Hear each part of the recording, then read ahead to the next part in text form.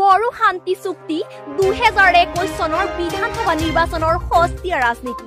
কংগ্ৰেছেহে বড়ো লোকসকলৰ আৰু বিটিচিৰ উন্নয়ন কৰিছে মন্ত্ৰী বিষয়াৰ লগতে বহু গুৰুত্বপূৰ্ণ পদবীত বড়ো লোকক নিযুক্তি দিছিল কংগ্ৰেছে বিটিআৰ কেৱল ঘোষণাতে থাকি যাব নেকি কাৰণ নৰেন্দ্ৰ মোদীয়ে পূৰ্বতে ঘোষণা কৰা 1000 কোটি টকাৰ পেকেজৰ 200 কোটি টকাও নাপালে বিটিচিয়ে বড়ো শান্তি চুক্তিক আদৰণি বিধায়ক ৰূপজ্যোতি কুৰ্মীৰ বড়ো আন্দোলনত শহীদ আৰু নিৰ্যাতিত হোৱা বড়োসকলক যিদৰে শান্তি সাহায্য প্ৰদান কৰা হ'ব একেদৰে অবড়ো লোকসকলকো সংস্থাপন আৰু আৰ্থিক সাহায্য প্ৰদান কৰিবলৈ দাবী ৰূপজ্যোতি কুৰ্মীৰ চৰকাৰে যদি বড়ো লোকৰ প্ৰতি মৰম আৰু সন্মান থাকিলে হয় তেন্তে ভাৰতীয় সেনা বাহিনীত পাঞ্জাব আৰু গুৰ্খা ৰেজিমেণ্টৰ দৰে বড়ো ৰেজিমেণ্ট গঠন কৰিব লাগিছিল তেতিয়াহে বড়ো উগ্ৰপন্থীসকলক প্ৰকৃতাৰ্থত সন্মান প্ৰদান কৰা হ'লহেঁতেন উন্নয়নৰ বাবে আৰু যেনে পদক্ষেপেৰে বা নতুন আঁচনি আগুৱাই লৈ যোৱাৰ বাবে পদক্ষেপ গ্ৰহণ কৰিব লাগিছিল হয় আমি কিছু কাম কৰিব নোৱাৰিলোঁ আমাক দীৰ্ঘদিনীয়া এই চৰকাৰৰ সময় আজি বড়োলেণ্ডত এয়াৰপৰ্ট প্ৰয়োজন আছিল বিমানবন্দৰৰ ইয়াত প্ৰয়োজন আছিল এটা নহয় দুটাকৈ এটা উজনি এটা নামনিত বুলি পেলাই ইয়াৰ লগতে আমাৰ গৰাখহনীয়াৰ পৰা আদি কৰি যিসমূহ সমস্যা হৈ আছে সেইসমূহৰ সমস্যা হওক আমাৰ যিসমূহ হস্তচাৰী সংগঠনত বড়ো লোকসকলৰ কথা চিন্তা কৰি পেলাই NDFB বা BLT বা অন্য দল সংগঠনত যোগদান দিছিল তেওঁলোকৰ বাবে আজি যেনে একদম নগণ্য এটা আঁচনি ঘোষণা কৰিছে তেওঁলোকৰ সংস্থাপিত কৰিবৰ বাবে তাৰ সলনি বড়ো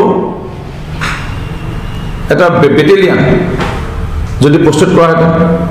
য'ত মেট্ৰিক পাছ কৰাসকলৰ বা মেট্ৰিক পাছ নকৰিলে যিসকল তেওঁলোক কনষ্টেবল মেট্ৰিক পাছ কৰাসকলে চাব ইন্সপেক্টৰ যিসকল হাই ছেকেণ্ডেৰী পাছ কৰে তেওঁলোকক অন্য উচ্চ পদত ইয়াৰ লগতে আমাৰ যিসকল মাষ্টাৰ ডিগ্ৰীধাৰী তেওঁলোকক এডিশ্যনেল SP DSP ৰেংকত দি তেওঁলোকক ভাল এটা চেলাৰী দি পেলাই তেওঁলোকক যদি সংস্থাপিত কৰাহেঁতেন বেছি ভাল আছে যি আন্দোলন আমি কংগ্ৰেছ দলে সদায় সন্মান জনাই আহিছিলোঁ আৰু আমি বৰ্তমানে জনাই আছোঁ আৰু ভৱিষ্যতে আমি জনাই যাব লাগিব আমি প্ৰতিশ্ৰুতিবদ্ধ বড়ো লোকসকলক বেছিকৈ সন্মান কৰে এই বিজেপি দলটোৱে তেনেকৈ এটা বুজাব বিচাৰিছে 2021 চনৰ নিৰ্বাচনটো লৈ পেলাই তেনেকৈ এটা হস্তা ৰাজনীতি অন্য একো নাই এই BTRটো লৈ পেলাই যি ঘোষণা কৰিছে BTC আঁৰত আছিলে কংগ্ৰেছ দল আৰু কংগ্ৰেছ দলে BTC বা বড়ো লোকসকলৰ উন্নয়নৰ নামত আমি বহুখিনি কৰি থৈছোঁ আমাৰ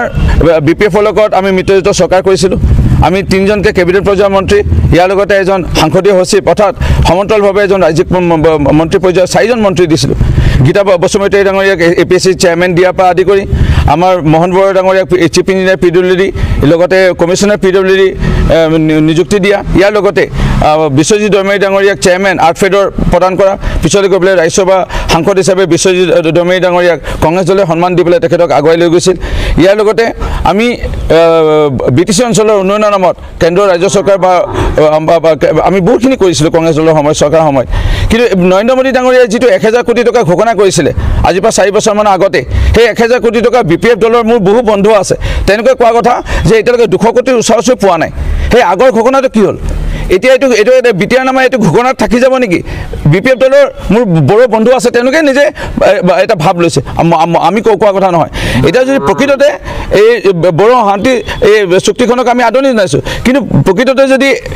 আমাৰ যিসকল লোক মৰিছে বা যিসকল এই আন্দোলনত বড়ো অবড়ো আমি চবকে আমি সাহায্য দিয়াটো বিচাৰোঁ চৰকাৰৰ পৰা বড়ো লোকসকলে হওক অবড়ো লোকসকলে হওক কাৰণ তেওঁলোকেও ইয়াত নিৰ্যাতনৰ বলি হৈছে ওৰাঙৰ পৰা গোবিন্দ দাসৰ ৰিপৰ্ট আজিৰ খবৰ।